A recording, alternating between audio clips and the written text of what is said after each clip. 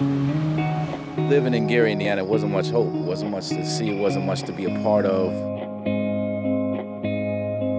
The hope in Gary was what you saw, and it wasn't much there. I used to stand on the shore in Gary, Indiana, on the beach, Lake Michigan, and I could look across the beach and see Chicago, Illinois, and see the skyline. That was just amazing for me as a kid, just to walk and dream along the beach and say, man, one day maybe. It was just something that seemed sometimes out of reach. About the age of 12 or 13, my mother moved back to Indianapolis, where she was from. So I clung to sports. I clung to things that I thought that I could make it big doing. Because of that, I was able to go to college. Started going to a campus ministry there where out of 500 people, I was the only black guy in the room. It made me burdened for the campus and burdened for folks that looked like me, that looked different than the folks that were in that room at that time.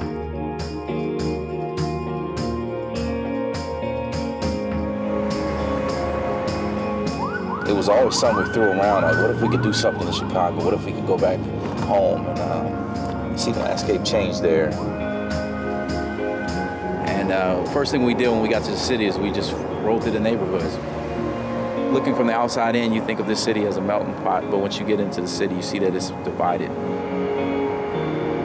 As you ride through the streets, you see a different type of Chicago coming from downtown with the high-rise buildings and the different type of living. And so once you cross over to the neighborhood systems, you see the division, you see the real Chicago. You see the people who don't dwell in downtown Chicago, who don't want to come down here only to come down here just to work, and then they go back home.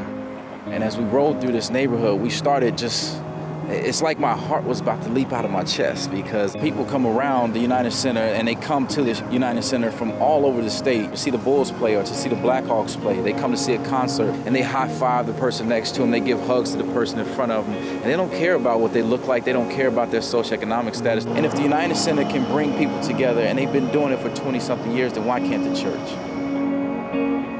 So for me, it's just a dream come true to actually be in the city and to have that hope of something bigger than what I was seeing in Gary come true.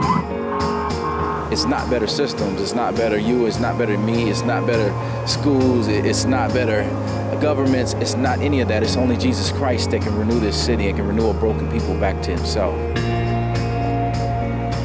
When I walk the streets now, I not only see the dream of Chicago, the reality of Chicago is real to me. It's blatantly clear that people are here in search of something more. It's amazing to see what God is doing and how he's brought the nations to this city.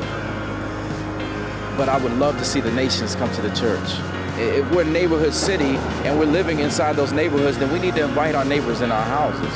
When we get to heaven, we're not going to see white and black over here and Hispanic over here and Chinese over here, but we're all going to be together worshiping Jesus Christ. And if the church has this message of Jesus Christ, that this is what his word says, that bringing multiple different people from different backgrounds together under his banner of Jesus Christ, who reconciles us to him, then I believe that we can have that on earth too.